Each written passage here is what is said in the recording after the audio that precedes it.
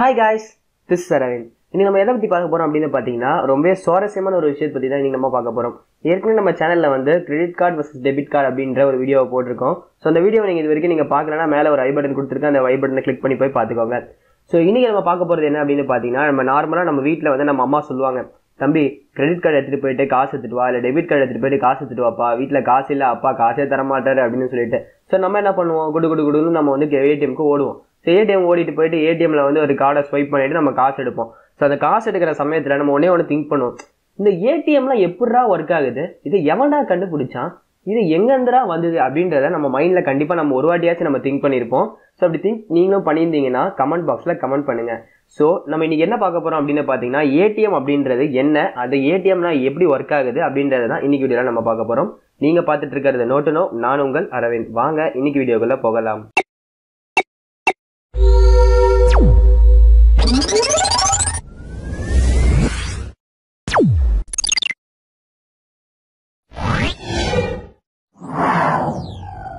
ATM. So நிறைய குழந்தைங்கள்லாம் வந்து ஏடிஎம்மை பார்த்து என்ன சொல்லுவாங்க அப்படின்னு பார்த்தீங்கன்னா, ஐயா இது ஏடிஎம்மா காசு வரும் அப்படின்னு சொல்லுவாங்க. ஸோ நிறைய பேர் அதுக்கு என்ன ஒரு பட்ட பேர் வச்சிருக்காங்க அப்படின்னு பார்த்தீங்கன்னா, ஆல் டைம் மணி அப்படின்னு சொல்லி வச்சிருக்காங்க. அதை எப்போ வேணாலும் நம்ம காசு எடுத்துக்கலாம், நமக்கு தேவையான போதெல்லாம் காசு எடுத்துக்கலாம் அப்படின்னு சொல்லிட்டு. ஸோ நீங்கள் இப்போ இருந்து ஒரு பழைய காலத்துக்கு சுச்சுவேஷன் நீங்கள் போனீங்கன்னு வச்சுக்கோங்களேன், அந்த காலத்தில் என்ன பண்ணுவாங்கன்னா, ஒரு செலானில் எழுதி நம்ம ஃபில் பண்ணி நம்ம பேங்கர்கிட்ட கொடுத்தா பேங்கர் அதுக்கப்புறம் வந்து ப்ராசஸ் எல்லாமே பண்ணி முடிச்சு செக் பண்ணி அதுக்கப்புறம் தான் நம்மக்கிட்ட காசு தருவார். ஸோ அதுக்கான ப்ராசஸ் வந்து ரொம்பவே வந்து ஜாஸ்தியாக இருந்ததுனால என்ன பண்ணுறாங்க அப்படின்னு பார்த்தீங்கன்னா, இந்த மாதிரி ஒரு விஷயத்த வந்து நியூயார்க்கில் வந்து தடை பண்ணுறாங்க. ஸோ இந்த மாதிரிலாம் இருக்கக்கூடாது, நம்மளுக்கு எப்போ தேவையோ அப்போ நம்ம காசு எடுத்துக்கிற மாதிரி ஒரு பெனிஃபிட்டை வந்து நம்ம எல்லாருக்குமே பண்ணணும்னு சொல்லிட்டு தான் ஏடிஎம் அப்படின்ற ஒரு விஷயத்தை கொண்டு வராங்க.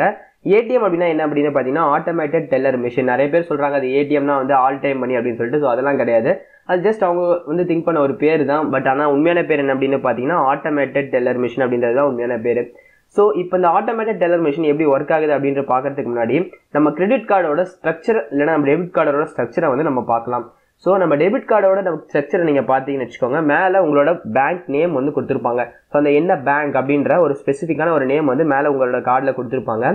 அதே மாதிரி வந்து கீழே பார்த்தீங்கன்னா உங்களோட கார்டு நம்பர் கொடுத்துருப்பாங்க. அந்த முதல் 6 நம்பர் இருக்குது பார்த்தீங்களா, ஸோ அந்த முதல் 6 நம்பர் வந்து உங்களோட பேங்க்கோட நம்பர். ஸோ அந்த பேங்க் எந்த பேங்க்கோ அந்த பேங்க்கோட நம்பர் தான் வந்து அந்த ஃபர்ஸ்ட் 6 டிஜிட்டில் கொடுத்துருப்பாங்க. அடுத்த 10 டிஜிட் இருக்குது பார்த்தீங்களா, ஸோ அந்த 10 டிஜிட் நம்பர் வந்து உங்களோட யூனிக்கான ஐடென்டிட்டி. ஸோ அந்த ஐடென்டிட்டியை வச்சு தான் வந்து இது நீங்களா அப்படின்றத வந்து அதை கண்டுபிடிக்கும். அதே மாதிரி பார்த்தீங்கன்னு வச்சுக்கோங்களேன், தேர்ட் என்ன கொடுத்துருப்பாங்கன்னா உங்களோட கார்டோட நேம். ஸோ உங்களோட பேர் என்ன அப்படின்றத கீழே கொடுத்துருப்பாங்க. அதுக்கப்புறம் வந்து உங்களோட பேமெண்ட் நெட்வொர்க் லோகோ வந்து கொடுத்துருப்பாங்க. ஸோ நிறைய பேருக்கு இது திங்க் ஆகும், என்னடா இவன் பேமெண்ட் நெட்வொர்க் லோகோலாம் கொடுத்துருக்கான் அப்படின்னா என்ன அப்படின்றது நிறைய பேர் கேட்டிருப்பீங்க. ஸோ அப்படின்னா என்ன அப்படின்னு பார்த்தீங்கன்னா, இப்போ நார்மலாக நம்மளோட டிரான்சாக்ஷன் எல்லாமே வந்து பேங்க் வந்து அவ்வளோ சீக்கிரம் பார்க்காது. ஏன்னா நிறைய பேர் வந்து ஒரு சமயத்தில் வந்து எக்கச்சக்கமான பேர் வந்து காசு எடுப்பாங்கல்ல. ஸோ எல்லாத்தையுமே நோட் பண்ண பேங்கால எந்த ஒரு வேலையுமே சரியாக பண்ண முடியாது.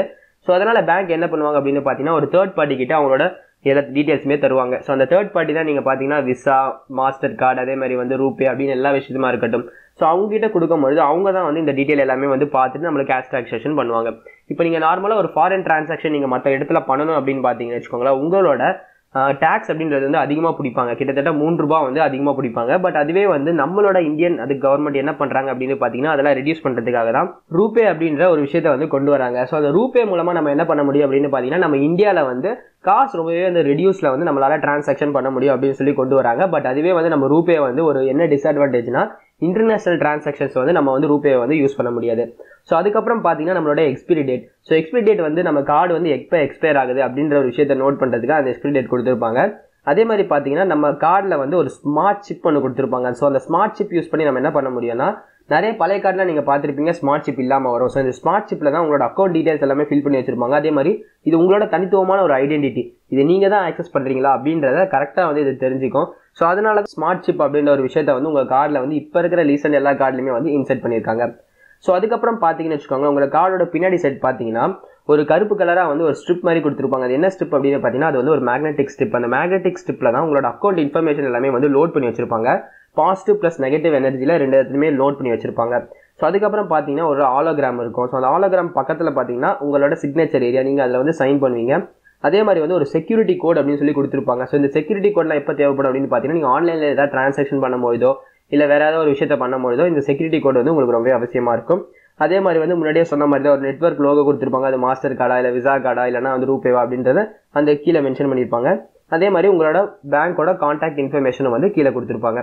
ஸோ இதுதான் வந்து நம்ம நார்மலாக கார்டில் பார்க்க போகிற ஒரு விஷயம். இப்போ நம்ம எதுக்கு வருவோம் அப்படின்னு பார்த்தீங்கன்னா, ஏடிஎம் எப்படி ஒர்க் ஆகுது, நம்மளோட மெயின் கான்செப்டே அதுதான். ஸோ அதுக்கு இப்போ வரலாம். ஸோ ஏடிஎம் எப்படி ஒர்க் ஆகுது அப்படின்னு பார்த்தீங்கன்னா, நம்ம ஏடிஎம் வந்து நார்மலாக ஒரு ஹோஸ்ட் சர்வரோட கனெக்ட் பண்ணியிருப்பாங்க.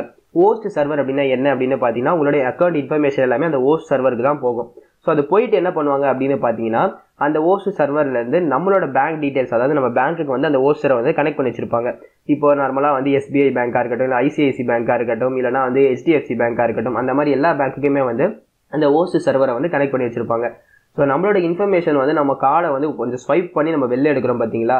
ஸோ அப்படி எடுக்கும்போது என்ன நடக்கும் அப்படின்னு பார்த்தீங்கன்னா, அந்த ஆட்டோமேட்டிக்காக அந்த மிஷின் வந்து இது அவங்களோட கார்டா அப்படின்றத ஹோஸ்ட் சர்வருக்கு கொடுக்கும். ஸோ ஹோஸ்ட் சர்வர் கொடுத்த உடனே ஹோஸ்ட் சர்வர் என்ன பண்ணணும்னா, அது எந்த பேங்க் அப்படின்னு சொல்லி சூஸ் பண்ணி அந்த பேங்க்ல அந்த டிரான்சாக்ஷன் இன்ஃபர்மேஷன் எல்லாமே வந்து உங்களுக்கு அங்கே டிஸ்பிளே ஆகும். ஸோ இப்போ பேங்க் எப்படி ஒர்க் ஆகுது அப்படின்னு பார்த்தீங்கன்னா, உங்களோட கார்டை நீங்கள் எடுத்துக்கோங்க. உங்கள் கார்டை எடுத்துக்கிட்டு நீங்கள் என்ன பண்ணுவீங்க, நார்மலாக உங்கள் கார்டை வந்து ஸ்வைப் பண்ணுவீங்க. ஸோ ஸ்வைப் பண்ணும்போது உங்கள் பின்னாடி ஒரு மேக்னெட்டிக் ஸ்ட்ரிப் இருக்கும்ல. ஸோ அந்த ஸ்ட்ரிப்பில் தான் வந்து நான் ஏற்கனவே முன்னாடி சொன்ன மாதிரி பாசிட்டிவ் அண்ட் நெகட்டிவ் எனர்ஜி வந்து ஸ்டோர் பண்ணி வச்சிருப்பாங்க. ஸோ அந்த நெகட்டிவ் எனர்ஜி ஸ்டோர் பண்ணி வச்சிருக்கும் போது அதில் என்ன பண்ணுவாங்க அப்படின்னு பார்த்தீங்கன்னா, அக்கௌண்ட் இன்ஃபர்மேஷன்லாம் இருக்கும். அந்த அக்கௌண்ட் இன்ஃபர்மேஷன் வந்து உங்களோட ஹோஸ்ட் சர்வருக்கு வந்து போகும். ஸோ அந்த ஹோஸ்ட் சர்வர் போனத உடனே அந்த ஹோஸ்ட் சர்வர் என்ன பண்ணும் அப்படின்னு பார்த்தீங்கன்னா, சரி ஓகே இவங்க எஸ்பிஐ பேங்க், இல்லைனா இவங்க ஹெச்டிஎஃப்சி பேங்க், இல்லைனா வந்து இவங்க வந்து ஐசிஐசி பேங்க் அப்படின்னு சொல்லிட்டு உங்கள் பேங்க் வந்து தனியாக பிரித்து அந்த பேங்க்கில் இருக்க டிரான்சாக்ஷன் இன்ஃபர்மேஷன் டீடைல்ஸ் எல்லாத்தையுமே வந்து அந்த ஹோஸ்ட் சர்வருக்கு கொடுத்து அந்த ஹோஸ்ட் சர்வர்லேருந்து உங்கள் மானிட்டருக்கு வந்து டிஸ்பிளே ஆகும். ஸோ அப்படி டிஸ்பிளே ஆனவொன்னே என்ன நடக்கும் அப்படின்னு பார்த்தீங்கன்னா, உங்களோட ஐடென்டிட்டி நீங்கள் தான் வந்து இதை வந்து யூஸ் பண்ணுறீங்களா அப்படின்றது காரணத்துக்காக தான் உங்களுக்கு பின் நம்பர் கேட்பாங்க.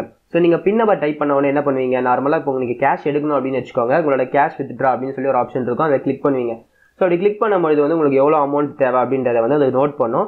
ஸோ அதை நோட் பண்ண உடனே நீங்கள் என்ன பண்ணுவீங்க, உங்களோட அமௌண்ட்டை டைப் பண்ணுவீங்க. ஒரு 500 இருக்கட்டும், இல்லை 1000 இருக்கட்டும், இதை எவ்வளோ நீங்கள் வந்து கிளிக் பண்ணுவீங்க. ஸோ கிளிக் பண்ண உடனே அது என்ன பண்ணும் அப்படின்னு பார்த்தீங்கன்னா, திருப்பி அதே இன்ஃபர்மேஷன் அந்த ஹோஸ்ட் சர்வருக்கு கொடுத்து அந்த ஹோஸ்ட் சர்வர்லேருந்து உங்கள் அக்கௌண்ட்டில் எவ்வளோ காசு இருக்குது அப்படின்றத எல்லாமே நோட் பண்ணிவிட்டு, அதே காசை வந்து இந்த பேங்க்கில் இருக்கா. இப்போ நீங்கள் நார்மலாக வந்து ஒரு பேங்க்கில் வந்து அவங்க வந்து 500 ரூபா வச்சுருக்காங்கன்னு வச்சுக்கோங்க.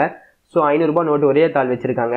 நீங்கள் வந்து 400 ரூபா எடுக்கிறீங்கன்னு வச்சுக்கோங்க. அந்த 400 ரூபா வந்து 100 ரூபாவாக இருந்தால் தான் உங்களுக்கு வரும். ஸோ அந்த ஒரே 500 ரூபா தாளாக இருந்தால் உங்களுக்கு வராது, உங்கள் டிரான்சாக்ஷன் வந்து டிக்ளைன்ட் அப்படின்னு சொல்லிட்டு வந்துடும். ஸோ இதனால தான் நிறைய இடத்துல வந்து டிரான்சாக்ஷன் வந்து டிக்ளைன் ஆகாது. பேங்க்கில் காசு இல்லைனால இல்லை, பேங்க்கில் வந்து அந்த மாதிரி நோட்டை வந்து அவங்க வச்சிருக்க மாட்டாங்க. ஸோ அதனால தான் முக்கால்வாசி டிரான்சாக்ஷன் வந்து டிக்ளைன் ஆகுது. ஸோ இப்போ வந்து நீங்கள் கீழே இருந்து காசு எடுப்பீங்க. ஸோ காசு எடுக்கும்போது உங்களுக்கு என்ன ஆகும் அப்படின்னு பார்த்தீங்கன்னா, டக்கு டக்கு டக்கு டக்கு டக்குன்னு ஒரு சவுண்ட் வரும். ஸோ அந்த சவுண்ட் எதுக்காக வருது அப்படின்னு பார்த்தீங்கன்னா, அது வந்து ப்ராசஸ் ஆகுது அப்படின்னு சொல்லி அர்த்தம். உள்ளே வந்து ஒரு 2 ரிங் இருக்கும். ஸோ அந்த 2 ரிங்கு வந்து உங்கள் காசை வந்து மேலேயும் கீழேயுமா ஸ்வைப் பண்ணி வந்து உங்கள் காசை வந்து எடுத்துகிட்டு வந்து தரும். ஸோ உங்கள் காசு வந்து கரெக்டாக இருந்தால் தான் வந்து அதை வந்து எடுத்துகிட்டு வந்து தரும். ஏன்னா வந்து அதோட வித்து அதோட சைஸ் எல்லாமே வந்து அந்த மிஷின் வந்து செக் பண்ணும், அந்த காசோட வித்தும் அந்த சைஸும்.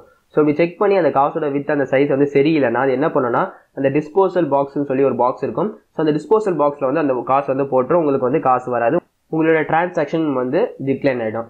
ஸோ இப்போ பார்த்தீங்கன்னு வச்சுக்கோங்களேன், இதுதான் வந்து நம்ம பேங்க் வந்து ஒர்க் ஆகிற ஒரு ப்ராசஸ். அதே மாதிரி வந்து உங்கள் பேங்க்கில் எவ்வளோ அக்கௌண்ட் இன்ஃபர்மேஷன் இருக்குது, அக்கௌண்ட் டீட்டெயில், உங்களோட பேலன்ஸ் எவ்வளோ இருக்குது அப்படின்றத காட்டுறதுக்காக தான் ஒரு சின்ன ஸ்கிரிப்ட் மாதிரி வந்து வெளில வரும். ஸோ இதில் எவ்வளோ வந்து இன்புட் டிவைஸ் எவ்வளோ அவுட்புட் டிவைஸ் இருக்குது அப்படின்னு பார்த்தீங்கன்னா, 2 இன்புட் டிவைஸ் இருக்குது. அதே மாதிரி பார்த்தீங்கன்னா 4 அவுட்புட் டிவைஸ் இருக்குது. 2 இன்புட் டிவைஸ் என்ன அப்படின்னு பார்த்தீங்கன்னா, உங்களோட கார்டை வந்து நீங்கள் வந்து உள்ளே ஸ்வைப் பண்ணி வெளில எடுக்கிறது வந்து ஒரு இன்புட் டிவைஸ். அதே மாதிரி வந்து நீங்கள் டைப் பண்ணுறதுக்கு கீபோர்ட் கொடுத்துருப்பாங்க. ஸோ அது ஒரு இன்புட் டிவைஸ். ஸோ இப்போ உங்களோட காசு வந்து நீங்கள் டெபாசிட் பண்ணணும் அப்படின்னு நினச்சிங்கன்னா, அந்த டெபாசிட் ஆப்ஷன் நீங்கள் கிளிக் பண்ணிங்க வச்சுக்கோங்க. உங்களுக்கு வந்து டெபாசிட்டில் கீழே வந்து நீங்கள் எப்போ காசு எடுக்கிறீங்களோ அதே இடத்துல வந்து நீங்கள் உங்கள் காசை வந்து நீங்கள் இன்சர்ட் பண்ணிங்கன்னா அந்த டெபாசிட் பாக்ஸ்குள்ளே போய் அது விழுந்துடும். ஸோ அதுக்கப்புறம் நீங்கள் எவ்வளோ டெபாசிட் பண்ணீங்களோ அதை எடுத்துகிட்டு போய் உங்கள் பேங்க் அக்கௌண்ட்டில் அப்படியே போய் அவங்க வந்து போட்டுடுவாங்க. ஸோ இதுதான் வந்து நம்ம பேங்க் எப்படி ஒர்க் ஆகுது, நம்ம பேங்கோட ஃபங்க்ஷன்ஸ்லாம் என்னென்னது பார்த்தோம்.